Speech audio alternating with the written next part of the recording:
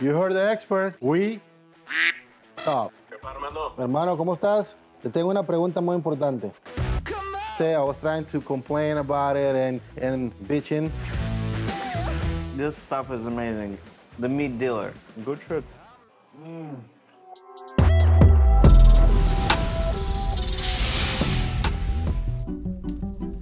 Welcome back to another episode. This is Emilio, your meat dealer. Today we have something special. I was planning to smoke a pork brisket. I went to the store and bought it. However, I didn't realize that next to the pork brisket there was something called similar, which is pork brisket bones. And I picked the wrong package. So Gabriel is here, we gotta do something. And you know what, I was a little bit upset. I was trying to complain about it and bitching. And I was like, you know what? If life throws you lemons, you gotta make lemonade. You gotta learn how to make lemonade. So I'm gonna do something with this. So when I opened this package, I noticed it does have bones. It looks like it's a little trimming from the brisket. This specific piece of meat comes with the pork skirt steak attached. So we're gonna do some pork skirt steak tacos. This is how this product looks like. So now we're gonna take advantage of this, make some marinated pork tacos. So the rest of the product looks, you know, like we can make something out of it. So I'm gonna make my version of carnitas, an improvised carnitas. So hopefully this is gonna come out nice. So as you can see, this is the skirt steak, it's still attached. So we're just gonna make a small cut over here to separate it. So we're gonna make marinated pork with the skirt steak, and these pieces, we're gonna make carnitas out of it. So now we're gonna marinate our pork. Let's put the pork over here in a mixing bowl, add some orange juice, garlic paste, ginger paste, extra virgin olive oil, and our secret, Sazón del Norte, which is like a seasoning of the north. This is a Mexican spice blend. It's garlic, onion, oregano, cumin, black pepper, and salt. So totally recommend it if you can get this. This is completely meat dealer approved. Okay, mix all together. And now we're gonna let it rest for at least 30 minutes. Now we're gonna make our carnitas. Man, I feel weird saying that. Carnitas, carnitas. Okay, let's do it now. All right, let me see this. Okay, I'm just gonna chop it up a little bit, start putting it in the Instant Pot. Some of this is just too much fat, so we don't need all this fat.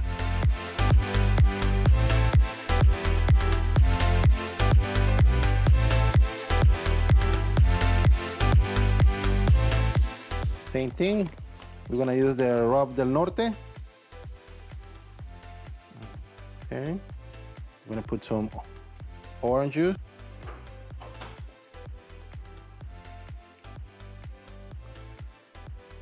When you try to make carnitas, every video and everyone that I see doing cooking carnitas, they put the orange peel or the leftover of the orange in the pot to cook together. So we're doing the same thing.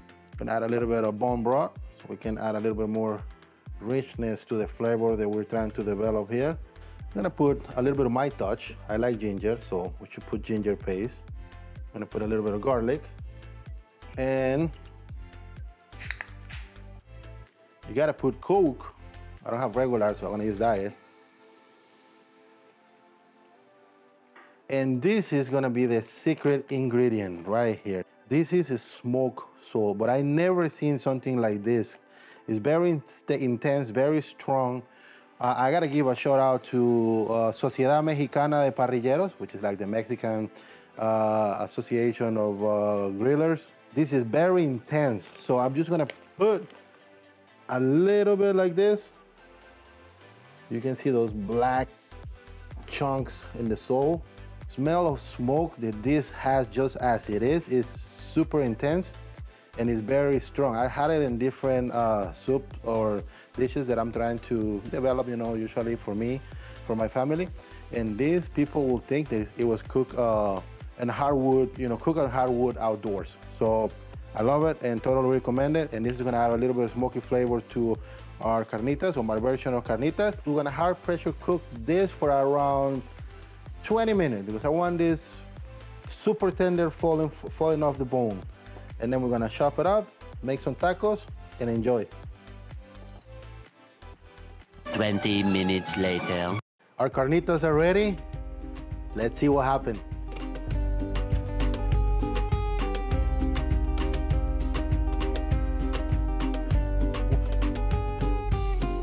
Look at this, Gabriel.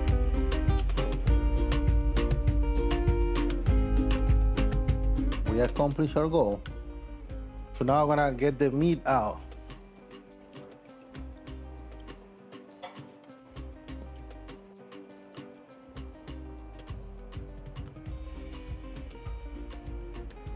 This is so tender. Look, it's hard to pick them up from the Instapot because they fall apart. The first goal is achieved. Okay, let's remove all the extra ingredients that we have in the stock. We're gonna try to shred the meat and then put it back in the juice.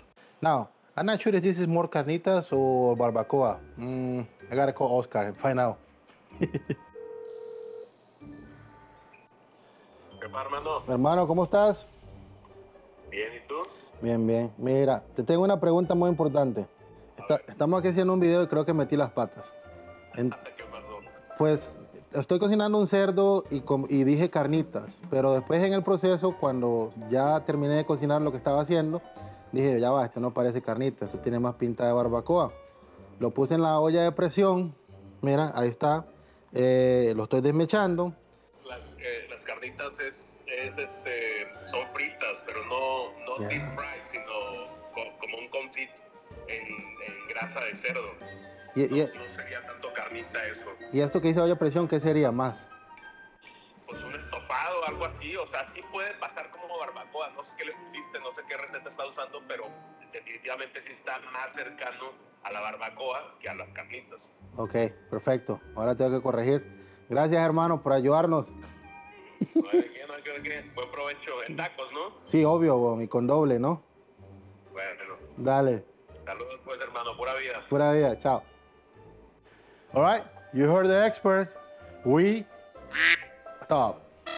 This is more like a barbacoa or estofado. So, change everything. This is now a barbacoa. I'm sorry. So let's chop some meat. Okay, let's get some of this meat off the bone. It's super hot. Okay. Let's chop some of this meat. Now, if you notice your meat is drying a little bit, take some of that stock and put it right on top. Keep your meat moist. I'm gonna put our meat in this container. We're gonna add more stock. So we're gonna build our first taco. Got some quesadilla cheese. I would like to make something that we call costra de queso, so which is like a cheese crust, and then we're gonna put it together with our taco. It's gonna give it more flavor and a little bit more crunchiness.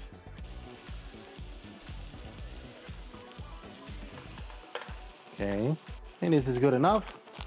Now the goal here is to make the one side golden brown and the other side same thing, so it's gonna be very crispy and it's gonna add more bite to the taco.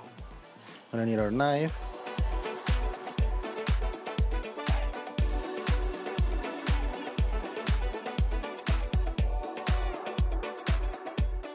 Our cheese costras are ready.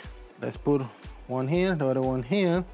We take our tortillas and we're gonna warm it up, kind of like fry them in the remaining oil.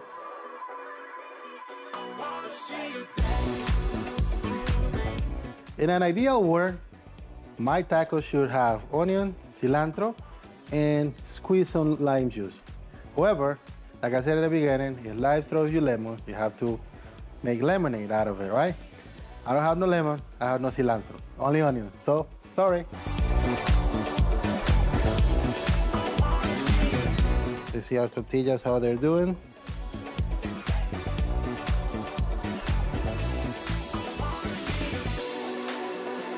Our tortillas are right where I wanted. A good taco always have to be built with 2 tortillas. Our cheese costra, I cut it in half because it's kind of big. Take some of our meat.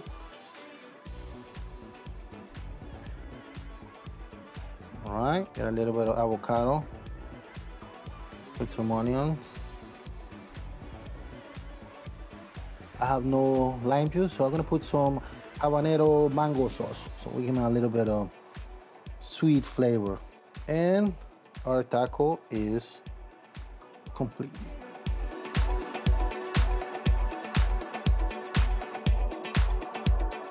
Salud, amigos.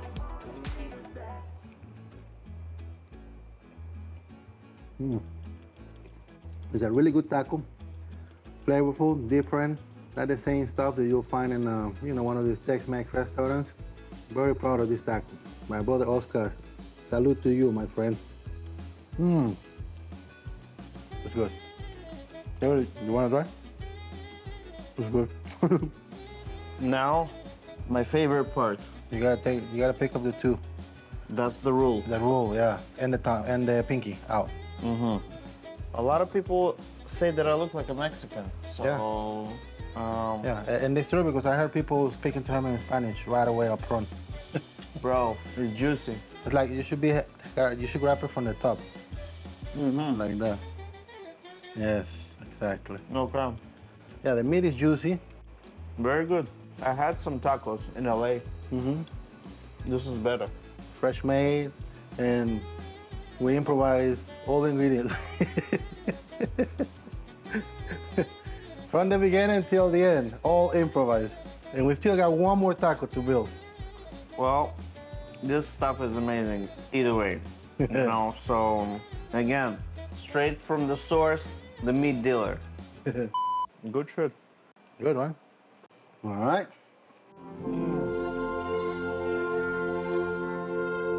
Now, we're gonna go outside, grill our pork churrascos, and build another taco. See how that goes.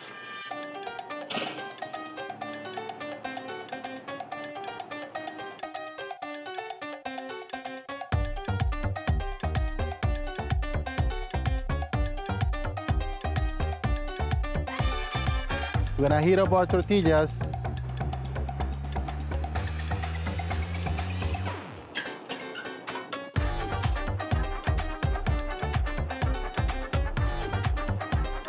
Let's make our tacos now. First, we're gonna cut this piece in 3 portions, and then we're gonna cut against the grain. Thin slices. Same recipe than before. Tortillas, 2 tortillas. Original and copy. Our cheese crust, I'm gonna put it right in the middle. We're gonna put some meat. Let's put some avocado.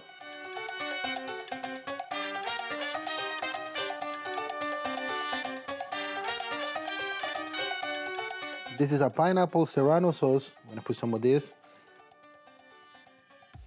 All right. My pork churrasco tacos are ready. This is the moment of truth.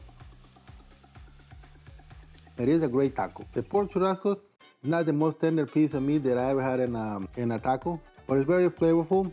The ingredients definitely, I think there's a good mix. Sometimes improvising is good, and you know what? The most important, we had a good time and we're enjoying every bite or every recipe we have developed with this unexpected change in the course of today's episode. Again, let me try the... Just the meat, yeah. It's good. Still juicy. Yeah, it has a nice smoky flavor because of the grill, the pinky. Very good, my friend. I think mission accomplished. Right. We did what we have to do with with the product we got. Hey, like you said in the beginning, when life gives you lemon, But learn how to make lemonade. but we don't have... We have no lime, sorry. Good. Good. All right. Well, friends, thank you very much for watching another episode. We appreciate your support. Don't forget to subscribe, recommend it to your friends, write some comments. We're gonna keep making more interesting content. We'll see you on the next one. Ciao.